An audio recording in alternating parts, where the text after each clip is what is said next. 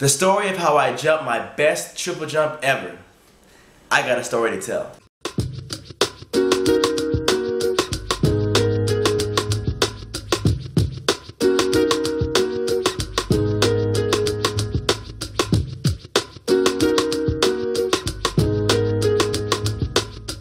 In 2010, I went to the USA Outdoor Championships. I competed there. I did really well. I jumped my lifetime best. I placed 13th overall. I flew out there by myself, which is kind of scary. During that time, I was trying to meet people, and I met a guy named Joel Pearson. Remember, that name is very important. He helped me out, kind of calmed me down. He watched my step when I was doing my run-throughs, and it was just really helpful. My goal was to make the World Indoor Championship, which was in Daegu. In order to do that, I had to first place top 2 at the Indoor Championships, but also I had to qualify for the Indoor Championships.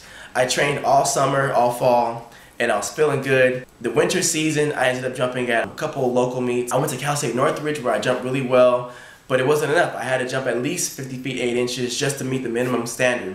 But I also had to qualify at an indoor facility, and in Southern California, we don't have any. So I decided to fly out to UW. The Husky Invitational was on Saturday.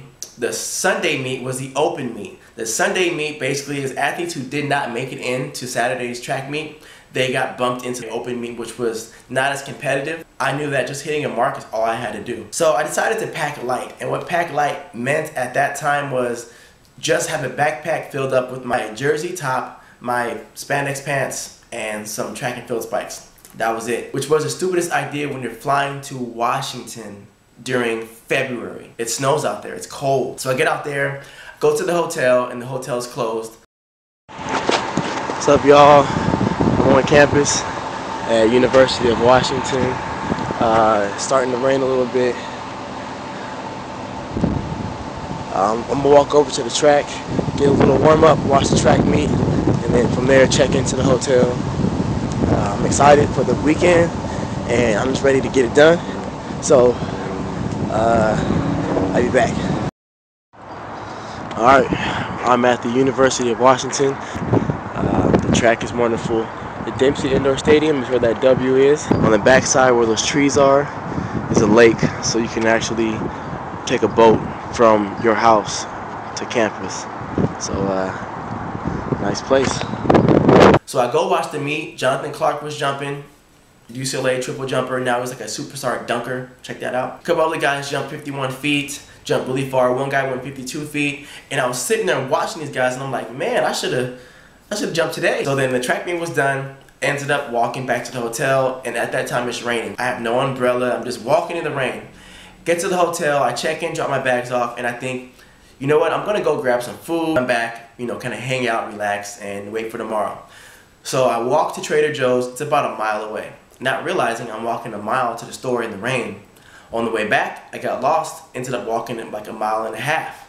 So I ended up walking a total of like 2.5, maybe 3 miles the day before a track meet, which is not smart, but I did. So I get back to the hotel and I'm soaking wet because it rained the whole time. And this is what happened. I rented this hotel. The hotel said it was a European style. I didn't know what that meant. I'm thinking, alright, it's probably got like European sheets. It's probably like a vintage hotel, things like that. But I didn't really realize what it was until I got in. So I first came in, I noticed, alright, cool. I got a bed, got a little window that oversees the city, this and that. And then I'm like, okay, well, where's the TV at? So I'm thinking, alright, you know, maybe it's over here. I see a little desk, countertop. I see another bed. And then there's a sink. No toilet. So no toilet, no TV. I'm tripping out. I can't find a heater. So I had to set up the 2-in-1 heater / iron, you know, to keep the room warm. Then I realized, where am I going to go to the bathroom at? The bathroom is down the hall with one stall. This whole floor, we share the same bathroom. I'm going to be nasty, but I'm not taking a shower. Yesterday I got here, I worked out, I was sweating and stuff, and I'm competing today and flying back. So I'm not taking a shower at all because that's nasty. Because I had no TV, I was just sitting there with nothing to do. And I start writing down my goals, and I'm like, all right, well, what do I want to do exactly? I said, I want to jump, I don't know, 52 feet, 5 inches. That sounds like a really, really good mark, so I think it's possible. Write that down. And I wrote that like 10 times over and over and over again, right? And then I had been working on this thing called visualization, where you just kind of go into a meditative state and you picture yourself doing whatever that you do. Just kind of make this movie in your mind. Well, whenever I did this movie in my mind, I could feel it, but I couldn't see anything. It was literally pitch black every single time. But it felt good because my body would feel excited whenever I did it. I just couldn't see anything. So I wrote down like my goals. I visualized a little bit. I wrote down what I was gonna post on Facebook. Like literally I wrote down verbatim, like I'm gonna write this. And I wrote that down. Folded that up, put that in my bag, and I scheduled my shuttle for 4:30. The track meet was scheduled to be done promptly at 3 o'clock. So I said, I'll be done by 3 o'clock. I'll be able to get an hour and a half to go eat, shower up a little bit, and then hit the shuttle, get to my flight by 6 o'clock. Money. I had to do it. I was talking about not taking a shower, and I was like, I feel dirty. Like, I smell my underarm, and it smelled like Thursday, and today's Sunday. I went ahead and did a little shower thing, you know, got a little wash rag, little soap, little towel to make sure I don't make nothing too dirty. I feel fresh. I washed all my past away. Now I'm ready to go get it tonight. I get to the track meet and I'm watching long jump go, and it's taking a long time. I'm trying to figure out why it's taking so long. And I'm just doing the math on one flight takes about 45 minutes. So by the time we get to triple jump, I usually be jumping around 7 o'clock. And I'm like, that's not gonna work because my flight's at 6 and my shuttle's at 4:30. So I'm starting to freak out a little bit.